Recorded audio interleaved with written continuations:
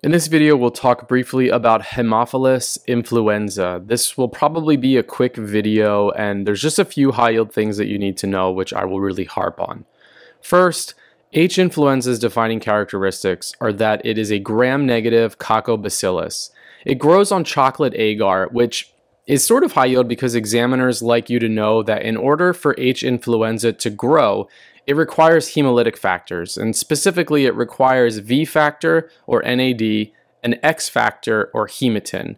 So you can either grow it on chocolate agar or you can grow it in the presence of Staph aureus, and the Staph aureus itself, being hemolytic, will create those factors that the H. influenza needs to grow. So first high yield point is that you should know that it grows on chocolate agar because chocolate agar contains those hemolytic factors, but you should also know that if you can't grow it on chocolate agar, you can simply grow it in the presence of Staph aureus, because Staph aureus is a substitute that in and of itself will produce those hemolytic factors. That does show up on exam, so please know that.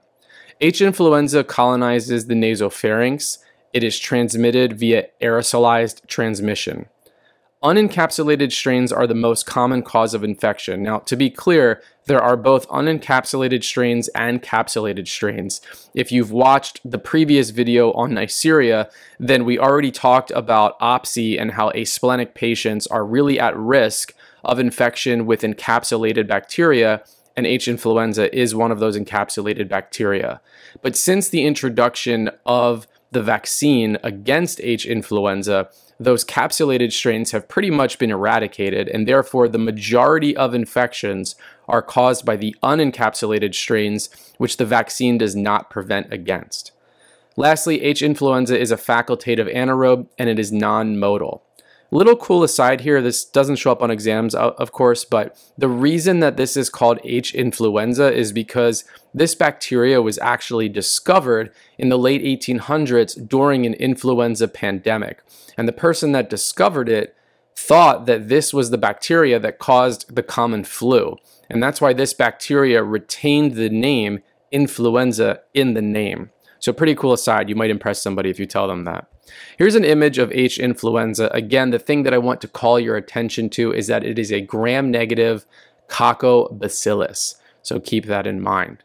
Virulence factors, if you've watched the recent video that I posted on Neisseria, this really isn't a big surprise because it's similar. So first we have IgA protease. And recall that IgA is very important for immunity and defense at mucosal surfaces. So bacteria that have an IgA protease and can cleave that defense basically are going to cause infections at mucosal surfaces. And as you'll see on the next slide, H. influenza causes epiglottitis, otitis media, sinusitis, pneumonia, basically upper respiratory infections, and it gets in at those mucosal surfaces. That's what IgA protease is doing.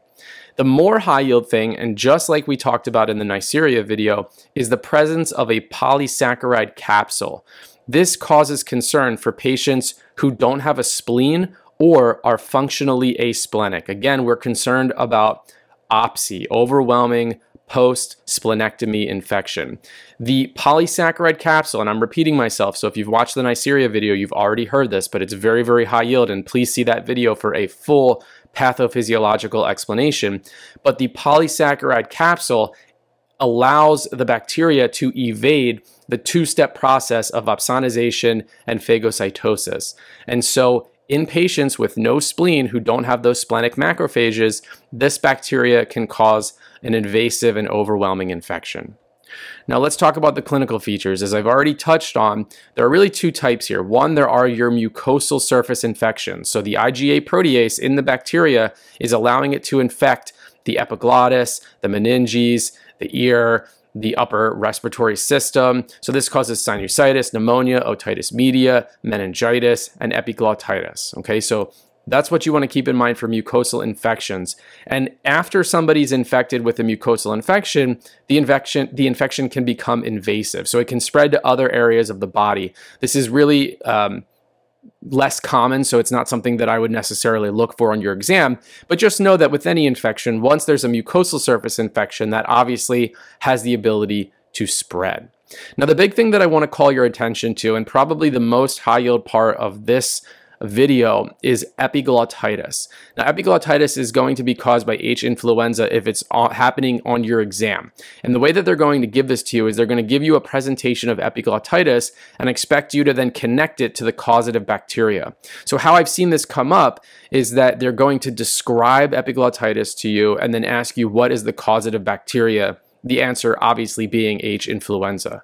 But in order to get that third order question correct, you obviously need to know what epiglottitis looks like. So let's talk about that now. Epiglottitis is extremely high yield on exams because it's got a lot of very distinct clinical features, and it also has a very famous imaging finding. Now, let's start with symptoms. So you're going to see fever, you're going to see drooling because epiglottitis means inflammation in the epiglottis. So with that being so inflamed, you're not able to swallow properly. So we're going to see drooling. We're going to see dysphagia and muffled voice because imagine that suddenly in the back of your throat, your epiglottis is now hugely inflamed. You're obviously not going to be able to phonate like you normally do. We're going to see both stridor and respiratory retractions because now suddenly with an inflamed epiglottis, we can't move air as efficiently as we previously could. And the highest yield clinical symptom that I want to call your attention to because it shows up on exams all the time is what's referred to as the tripod position. So usually on your exam, this is going to be in a child and they're going to be sitting up on their hands, usually with their tongue out and their head forward. This is a position that the patient will automatically assume because they are trying to make it more comfortable for themselves to breathe and to be able to communicate, but mostly to breathe. And so this is called the tripod position. And so if you're taking your exam and they describe the way that somebody is sitting, specifically in a child or adolescent patient, the bells need to be ringing in your head that they're trying to tell you this patient has epiglottitis. So again, this is referred to as the tripod position.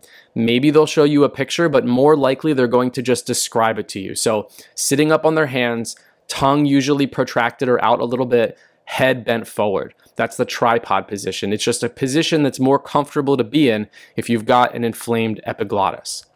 Now, they could describe these symptoms to you, and chances are they will, but they also could just show you imaging. If you see what's known as a thumbprint sign, you want to be thinking epiglottitis.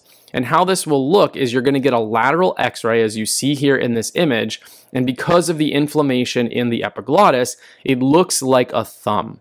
Now, please go ahead and Google thumbprint sign so you can see various images of what this looks like because it's a very characteristic finding. You want to know thumbprint sign equals epiglottitis.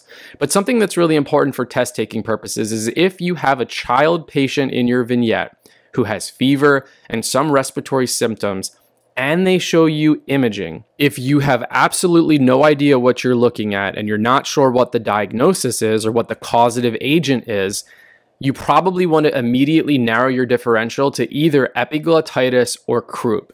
And the reason that I say that is because epiglottitis has the characteristic thumbprint sign and croup has the characteristic steeple sign. So in a child patient with fever, respiratory symptoms, and some type of imaging in your question, even if you have absolutely no idea what you're looking at, I would always be guessing either epiglottitis or croup because they wouldn't be giving you any imaging if it wasn't either a thumbprint sign or a steeple sign. So that's just a little test taking strategy. You have a 50% chance of getting the question correct if you approach it like how I just said.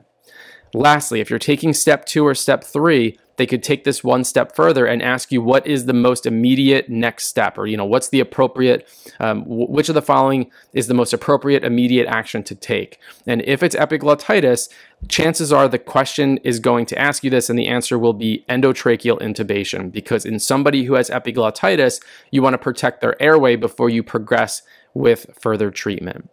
Now, speaking of treatment, let's conclude by talking about how you treat H. influenza. The treatment in the mucosal infections will be amoxicillin plus clavulanate, okay? But if the patient has meningitis, then you add in ceftriaxone.